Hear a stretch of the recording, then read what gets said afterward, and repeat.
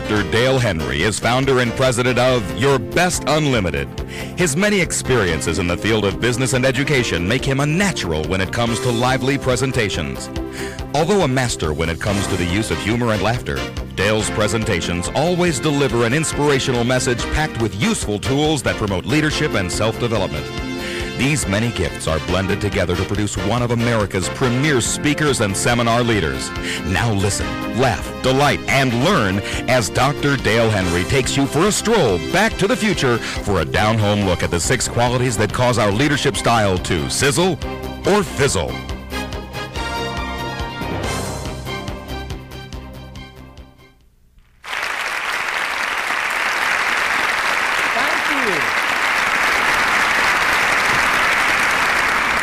Good morning. Good morning. That's pitiful.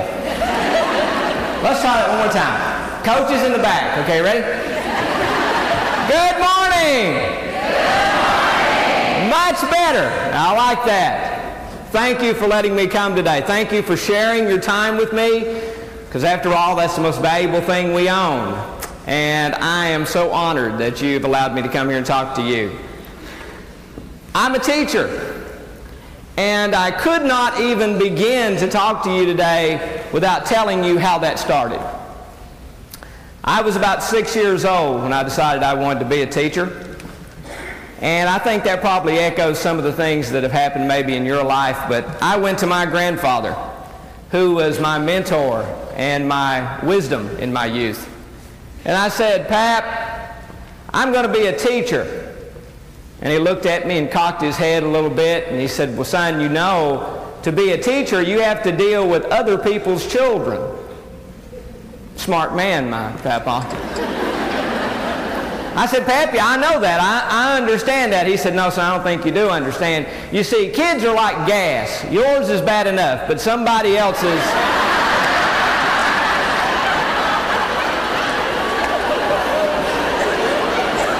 I came here this morning to talk to you a little while and spend maybe a few moments talking about some of the homespun things that have happened to me in my life that really, when I think about it, is so part of me that I can't tell where that stuff ends and where I sort of begin.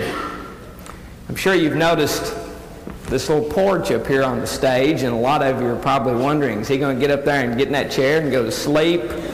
Is he going to cover up with that quilt, or is he going to sit in that bucket? Well, neither one of those. But I brought it because it reminds me of sort of where I came from. I was raised in a small town, didn't have much when I was growing up. As a matter of fact, I was pretty old in elementary school, almost in high school, before we got indoor plumbing, and I'm not that old.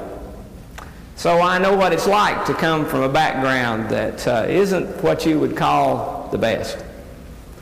But I use that, and I feel comfortable with that because I think I learned from it. And I think each and every one of you have learned from your past as well. Sitting on that porch, I can remember my grandfather and my grandmother and my mom and my dad and my cousins and my uncles and aunts. And we'd all sit up there on that porch, and I would listen to their words of wisdom. And around the 4th of July, my dad would always drive me to Greenback and let me pick up some fireworks. And that was a special time in my life, and I always enjoyed shooting those fireworks off. This one particular 4th of July, I was out in the yard shooting fireworks, and I saved this one firework to the last because it was the biggest thing I'd bought. You know, we save those things that are most precious to do the very last. And I pulled it out of my pocket. It just so happens, that's not it. Just so happens I have that. Those are Tic Tacs, by the way. Those aren't fireworks. I have one of those boxes, and I actually saved this in my closet for a number of years. I'm a teacher. You know how we do things. We save stuff forever.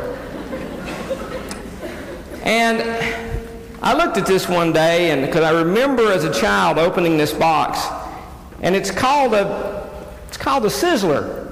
It's supposed to run along the ground making this screaming noise. And I remember as a child turning it over and reading, "Caution, use only under close adult supervision." So they were on the porch. I figure I'm okay here. "Outdoor use only. Good idea. Place on level surface, light fuse, and get away. Good advice. So I stepped off of that porch and I laid it down on a level surface. My dad gave me a match, I lit it, and I got away, ready for this exciting thing that was going to happen. And I looked at that box, and the fuse got shorter and shorter, and my anticipation grew with every second, and all of a sudden it lit and it went. I didn't expect it to go. All that excitement for nothing. My grandfather was sitting on the front porch, and he said, "Son, that looked more like a fizzler than a sizzler." And I had to agree with him. I wanted to talk to you today about fizzle and sizzle, and I couldn't think of any other word that I think better would help me through this program than to use the word leader. So you'll notice that my presentation today is a takeoff of that word. And we're going to talk about the components that I think make an excellent leader. First letter in leader